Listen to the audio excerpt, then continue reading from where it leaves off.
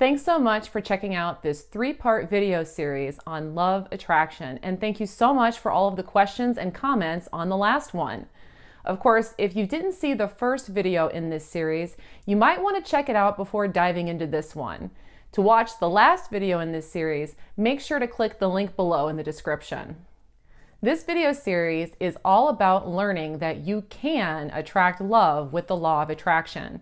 In this video series, we're discussing how limiting beliefs may have been interfering with your ability to attract love in the past, and we're also talking about how you can boost optimism so you can really believe that you can use the law of attraction effectively to find love, be it a soulmate or a twin flame, be it somebody new, or be it somebody specific. Again, my name is Andrea Schulman, and I work worldwide as a law of attraction coach and educator. I'm also the founder of a law of attraction resource website called raiseyourvibrationtoday.com, and there's a good chance that you've seen some of my work before because much of my work has been published on some of today's top consciousness websites and magazines. In the last video, we talked a lot about clearing the negative clutter of your expectations about love and relationships. And this is a really crucial first step in attracting love with the law of attraction. With the law of attraction, you get what you expect and believe. So if you have negative expectations about love, they're going to play out. Now, this is why a lot of people often fail when they first try to use the law of attraction to attract love, because if you haven't cleared out the limiting beliefs, you'll either find yourself unable to attract love, or you'll find yourself as a magnet for people and relationships that are either dysfunctional or unfulfilling. In this video, we're going to take this discussion a step further, and I'm going to teach you an easy-to-use law of attraction trick you can use to get positive reactions out of potential love interests. This trick is really effective in getting you to use your focus and expectations to get the reactions out of people that you want. And it's a trick you can start using today. Using this technique will show you that not only can you get positive reactions out of people, but that you can depend on the law of attraction to help you attract and keep love. As we discussed in the last video, believing in the process is really important, and this technique will really help you develop faith in your power to create desired results on purpose with the law of attraction. To begin, have you ever noticed how sometimes you just don't get the reactions out of people that you want? For example, maybe a friend or a relative is being unkind to you, or maybe somebody you used to be in a relationship with is now very distant and cold to you, or maybe someone you're attracted to doesn't really know that you exist or doesn't give you the time of day. Have you ever had something like that happen before? Well, negative reactions from people all boil back down to expectations, because with the law of attraction, we get what we expect out of people. However, getting a positive reaction is something that can be fairly easy to do. Getting positive reactions out of people is all about placing positive focus on those people when we're interacting with them. For example, if you're around somebody and you're thinking good thoughts about them and being very kind to them, they're much more likely to be warm and inviting back to you. However, if you're focused on somebody and you're thinking about how much you don't like them or all the things that they do wrong, they're much more likely to clamp up and be cold towards you. And this has everything to do with your expectations. You're getting what you expect out of the person that you interact with. So how do you focus on people in a positive way to get a positive reaction out of them if you're not quite sure if they like you and you're not quite sure if they would be interested in you, or even if you think that maybe they don't like you or they're not interested in you? Well, this is actually something fairly simple to do, and I'm going to show you how to do it. Before I share this technique with you, I want to give you a quick disclaimer. I'm going to show you a technique to get positive reactions out of potential love interests, but it is well advised that before you try this technique out on a potential love interest, that you first practice with strangers. Now, it's important to practice with strangers because with strangers, we don't have a lot of preconceived notions and beliefs about those people. We don't know if they like us or not. So we don't really go into the interaction thinking that the person isn't going to like us or thinking that there's going to be a reason for us to be worried. So practice this technique out on strangers first, and it's something you're going to see some real magic with. And once you start seeing the magic and you're having regular success with it, then you can start practicing this on people that are closer and closer to you. So after it works with strangers, then move it to people you know, like friends and family and coworkers and neighbors. And after you've had some success with that, then take this technique and use it on potential love interests. And the reason why is that when we try to use this on potential love interests right out of the gate, sometimes it can be hard to shake off those negative expectations, especially if we don't know that the trick works. But once you know for sure that this trick works and you see it with regularity, you're going to have a lot of confidence with it, and you're going to know that you can use it with success on the people that you like and would like to have a romantic partnership with. Okay, so here's the technique. The way it works is that you find somebody to interact with. And again, at first, we're going to work with strangers, but we're going to work our way up to love interests. So at first, you're going to pick a stranger, maybe a cashier, maybe a server, maybe someone you just meet on the street, but someone you don't really know. You're going to pick the person. And in your mind, I want you to focus on that person and tell yourself that it's your intention to make that person a little bit happier today. That's your only intention. I want to make you a little bit happier today. And you can say something to yourself like, I want to use my positive focus to make this person a little bit happier. I want to use my positive focus to make this person a little bit happier. Make that your intention. Now, after you've made that intention, I want you to reach for reasons to like and appreciate that person.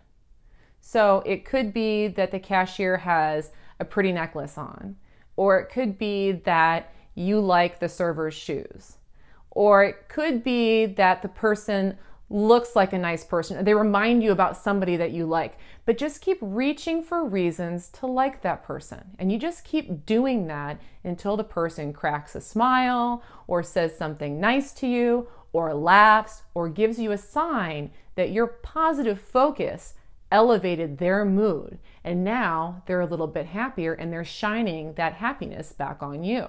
The trick with this technique has everything to do with your intention.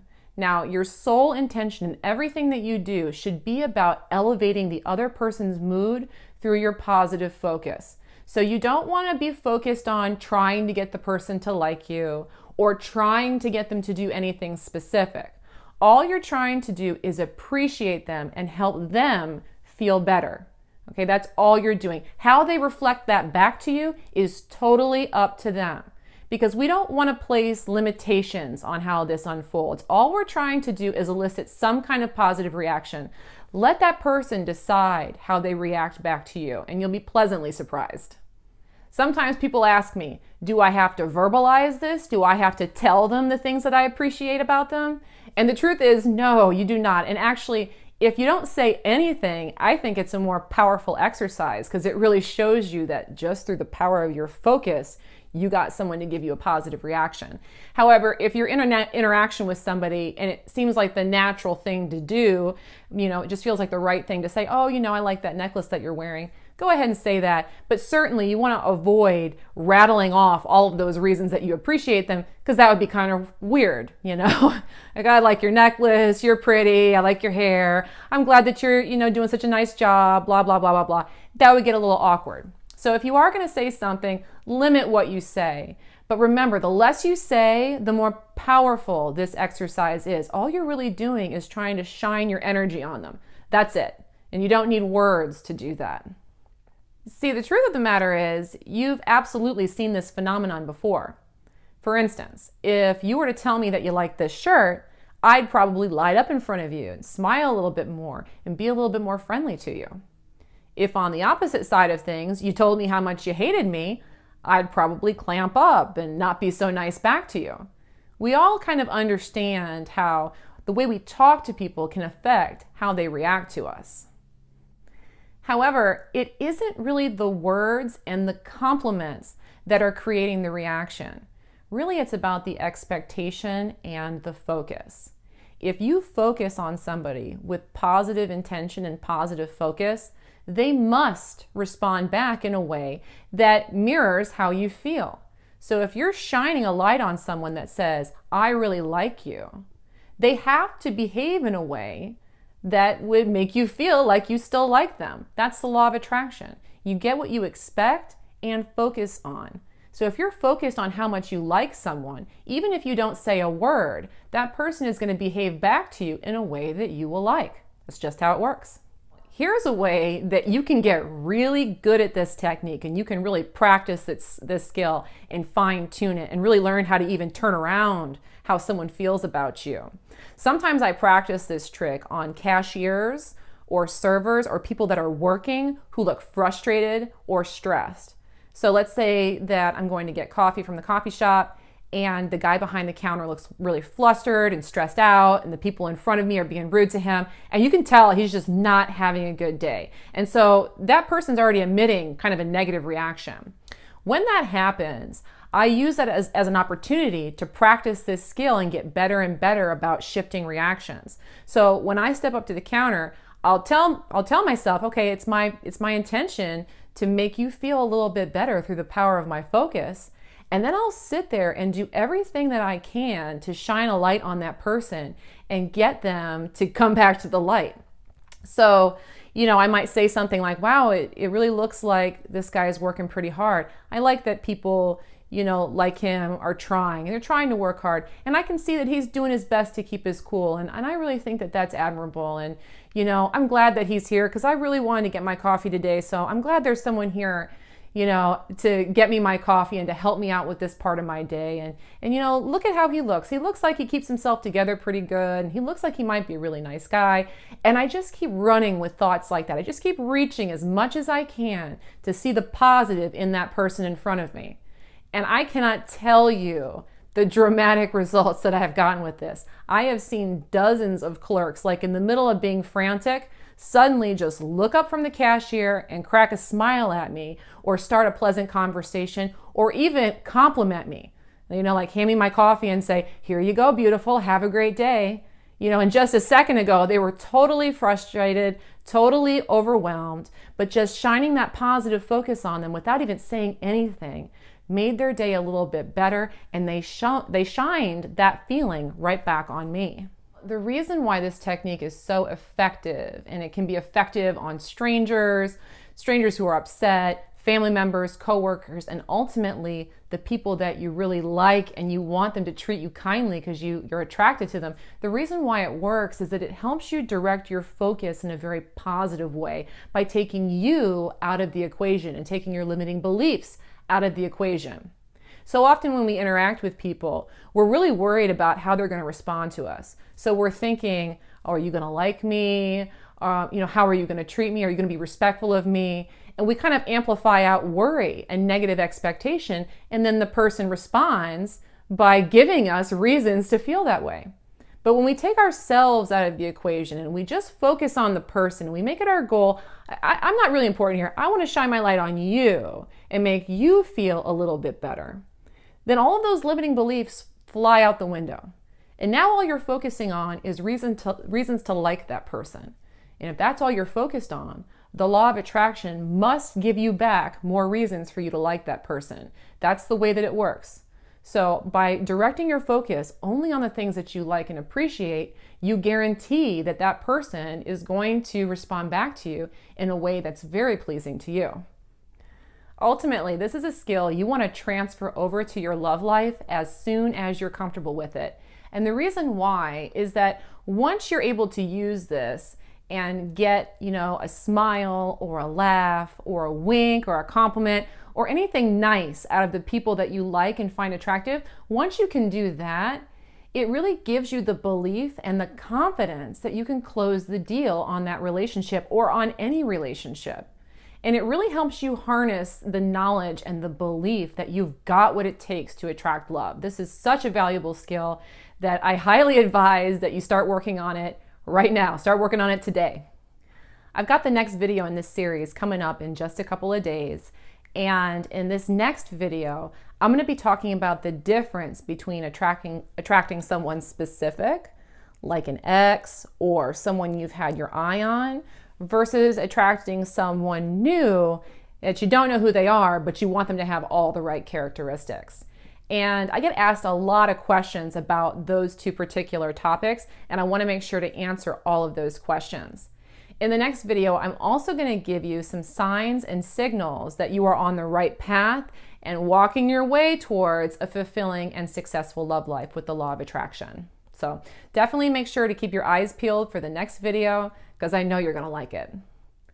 Thanks for watching the second video in this series on love attraction.